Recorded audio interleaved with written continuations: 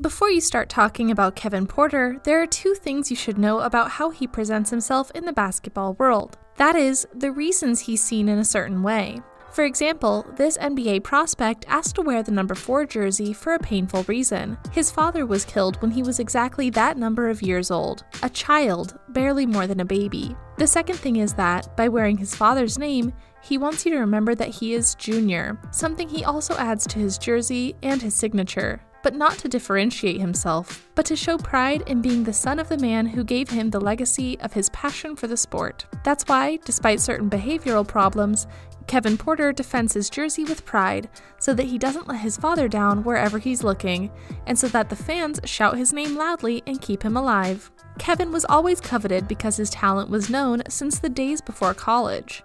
The West Coast was pining for him, and it was Andy Einfeld's Southern California that took him. Kevin Porter Jr., who went from being a 4-star prospect to a 5-star, finished his senior year of high school being named the best player in Washington State, ranking among the top 30 players of the generation and one of the best in his position.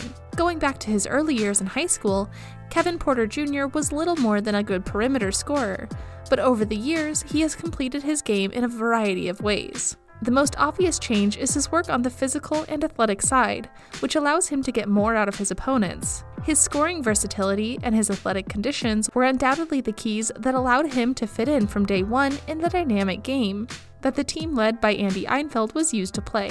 Looking ahead to the 2018-19 season, the Trojans have been able to count on the likes of Jordan McLaughlin, DeAnthony Melton, Elijah, Chimeze Metu, all of whom were key players in Einfeld's plans last season, so the game had to focus more on the native Seattle shooting guard. Porter Jr. had a great opportunity to not only establish himself as a player with good NBA potential, but also as more than just a good scorer for an offensive guidance system. His potential was there, and he had a solid foundation to work on. But Porter averaged 9.5 points, 4.0, 1.4 assists, and 21 appearances, 4 openings, during a mostly disappointing first-year campaign for the Trojans. The 19-year-old Seattle native lost 6 weeks of action from early December to mid-January due to a thigh injury. He returned for a game before being out for the next 2 contests due to a suspension for behavioral problem. His absences were a key reason why his exaggerated arrival at college basketball did not meet expectations.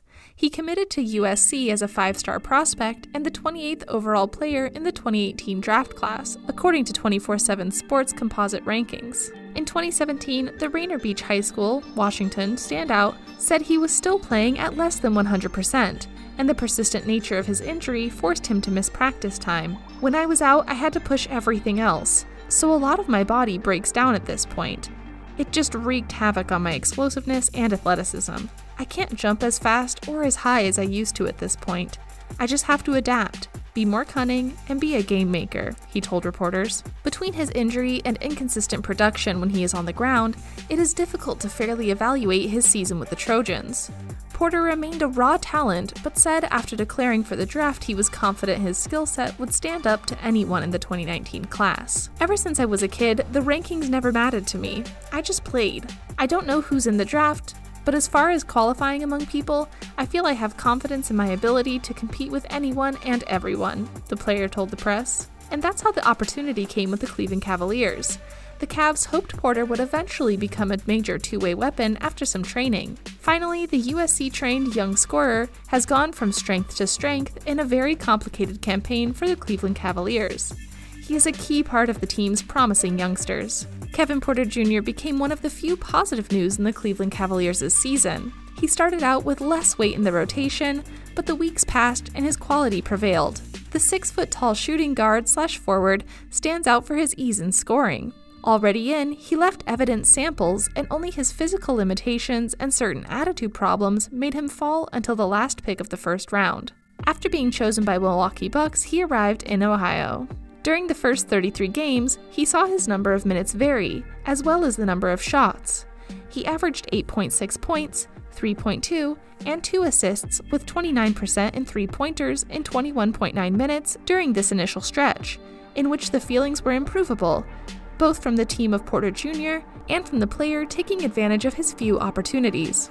After missing 11 games due to physical problems, the player returned to the squad with the change of bench. John Baleen left and made way for the interim JB Bickerstaff, who has been reaffirmed as the project's head coach. Kevin's improvement was evident, going on to play more minutes and have more ball. He averaged 13.9 points, 3.2 rebounds, 2.7 assists, and 1.1 steals in 27.3 minutes, with 38.8% in three-pointers, 73% in free throws, and 44.9% in field shots. He achieved his best performance with 30 points, 8 rebounds, 3 assists, and 3 steals in an important victory against Miami, one of Cleveland's best games of the year. Despite having less significance than the other great rookie of the team, Darius Garland, Porter Jr.'s season leaves a better taste in the mouth. He is an energetic, talented, and competitive outfielder. The highlight is that within the chaos he has been in the Cavs of 2019 to 2020, Porter Jr. has managed to progress and establish himself as an important piece in the presence of the team. He has already played the role of the six-man scorer,